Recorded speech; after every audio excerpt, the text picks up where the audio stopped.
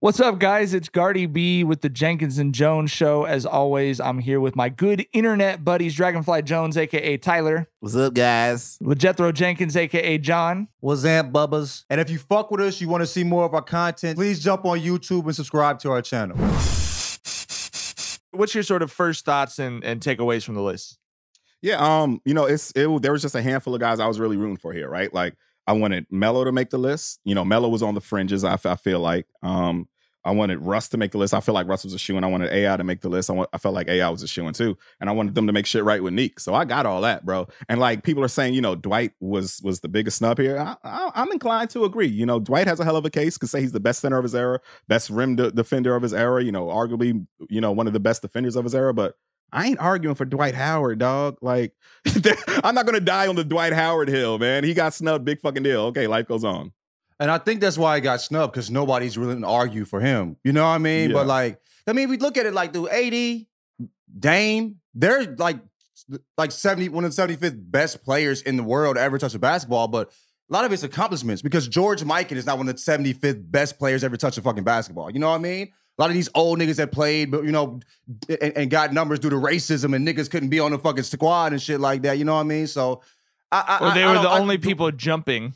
Right. The dude jumping like the shit Joe we've been because reading about in Marcus's book.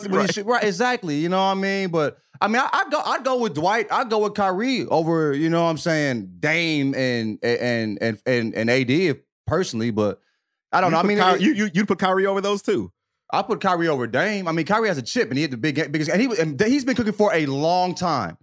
Kyrie's been cooking for a long fucking time, dog. You know what I mean? I'd put him top 75 for sure, personally. I mean, if it's me, I'm keeping both of them in there. I'm getting Kuzzy and Mike and all them niggas out of there. You know what I'm saying? But yeah. we keeping it a stack. You know what I'm saying? But yeah, I mean, I feel like they're top 75. I do. You know what I mean?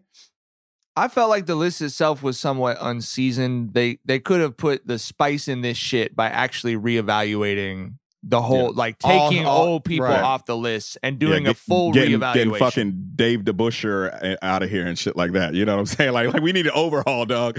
The game has changed tremendously. I thought that's what they were gonna do. And so when it came out, it's like, okay, it's just they're leaving the old stuff intact without reevaluating. Well, what's the point of doing it then? It's not an NBA 75. It's an NBA 50 update. Plus 25. Plus 26. It's the NBA 50 Part 2 is what it is. You know what I mean? It's like the whole point, I would think, is to look from 2021 at the 75 years in the history of the league and reevaluate who's your top 75 dudes. And I understand there's recency bias. People don't know the history as well. But that's the point. That's the point, is that you reevaluate that shit and figure out. That's what everyone who talks about basketball does. No one says... there's never been a basketball argument in history where someone said, well, Michael Jordan was considered the GOAT, so he is still considered the GOAT. You know what I mean? It's all reevaluation and considering things in today's context. That's the only point, in my opinion, of doing the list. I mean, I don't know. To a degree, it feels like it's not the best 75. It's the most accomplished. You know what I mean? And, that's why I say AD and Dame. Until you leave Dwight Howard and Kyrie off the list, So that's, I mean, the only way you can defend having these old heads on there is their accomplishments, right? Because they're not good basketball players, objectively bad, actually. You know what I'm saying? By today's standards, you cannot make the argument to me, and I understand their significance to history. You can't even call that shit basketball when a nigga is excited because somebody jumped while shooting. That's not hoops. You feel what I'm saying? So only white people are allowed to play. And there's only 40 players or whatever. You know what I'm saying? If that you're context from is races, important. Yeah, really, yeah. I mean, we have to take that into account why did they win all these fucking chips? Cause you know what I'm saying? But I mean, if you're gonna have these guys in there because of their accomplishments, Dwight should be in there too. You know what I mean? And I think Kyrie too. You know, yeah, it's exactly what you said though. These lists are put together by people, and as we talk, we talk about it on the pod all the time. Life's not fair. Who's on your side? How likable are you? People have to argue for Dwight Howard to get on the list, and nobody's arguing for Dwight Howard. Nobody. On the list. Nobody. No. And I mean, also Kyrie. Nobody's arguing for Kyrie unless you hoop, like you said. You said you love Kyrie's game. I love Kyrie's game. I think he's one of the best point guards I've ever seen in my motherfucking life. You know what I'm saying? But nobody's arguing in those rooms for Kyrie to get on that list. It's just not gonna happen. Yeah, I think that's absolutely right. And even when you saw people bringing up Dwight, it was all like blue checks and sports writers. I didn't see, with the exception of a couple Lakers fans who liked his redemption arc that I follow, I didn't really see a lot of basketball fans upset that Dwight Howard got snubbed. Nobody's upset. We're just like, it's wrong. Right. Like, nobody's actually upset. And you need people to be upset, you know what I mean, to get these things fit. You know what I mean? To make these happen. So we're just like, damn shame how they did Dwight. Anyway, let me go hit this right quick. Tyler just shit on KD today. They actually switched from that to that on fucking sports on sports news stations. You know what the thing with the snubs that I always find interesting is like, if he was a snub, who would you take off the list to replace him with? And so I'm going to read you guys the 26 players that were added.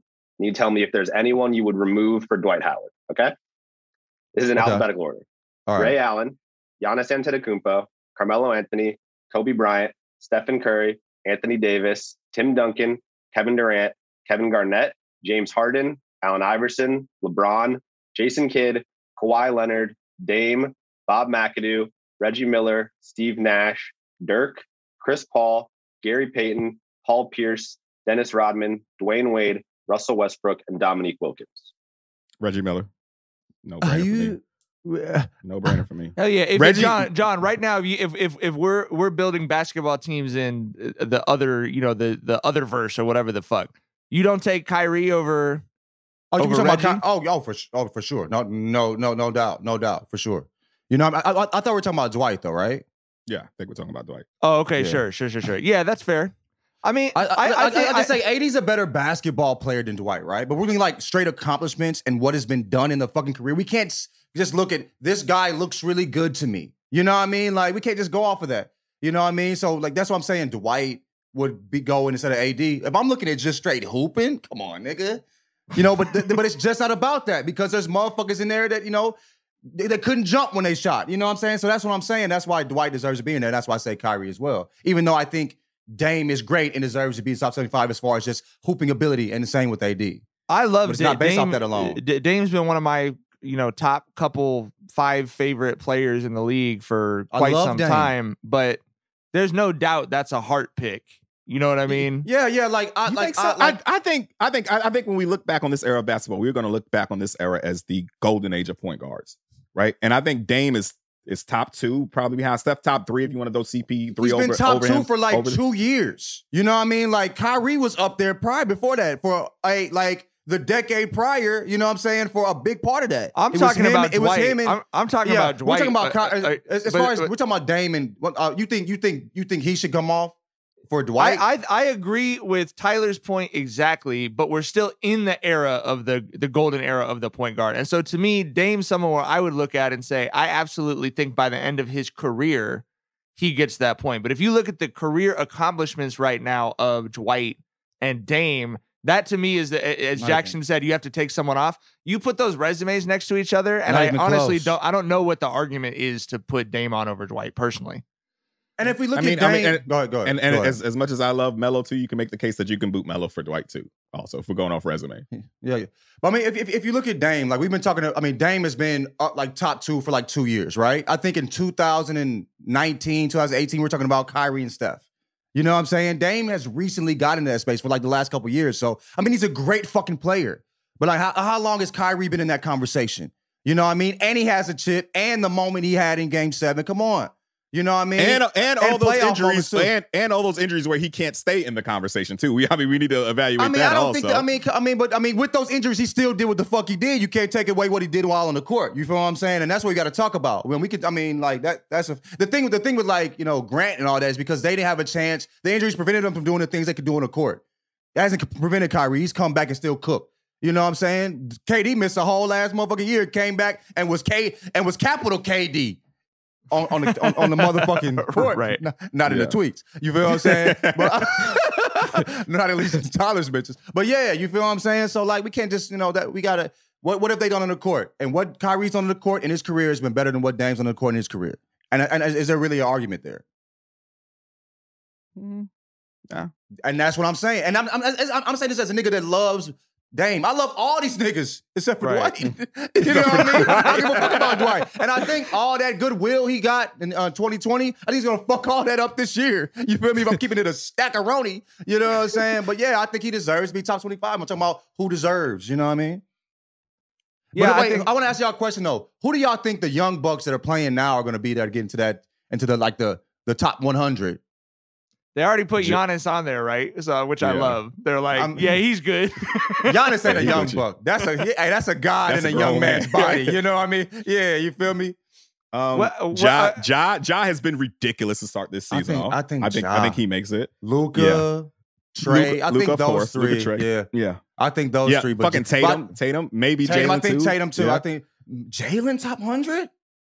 He's been hooping this season. I mean, he's an animal. He's an animal. Yeah. But wow, that's crazy. That's interesting. I'm interested. But I think Ja's a dude. Like Jalen is actually more of a woo. But like Ja's a guy that I think will probably squeak in that we didn't see coming. You know what I mean? Mm-hmm. But I think he's gonna be there. I think he got everything it takes to be a top 100 motherfucker. You feel me? Yeah, it's like, you know, during that draft, it was like, of course you take Zion. That's a no-brainer. And now Right. it's kind of like, But also take Ja, but I don't know. He looks good, but we'll see. You know what I mean? We'll see. But he's been better. You know what I mean? Yeah. But he's been better. You know what I mean? Like we expected Trey to be this. You know what I mean? Yeah. Some people expected Luka. I didn't see it because I ain't see Luka play. You know what I mean? Mhm. But like Ja was like, wow, nigga, you really like that. You really that dude. You know what I'm saying? You really him. Okay, anyway. really, You really him.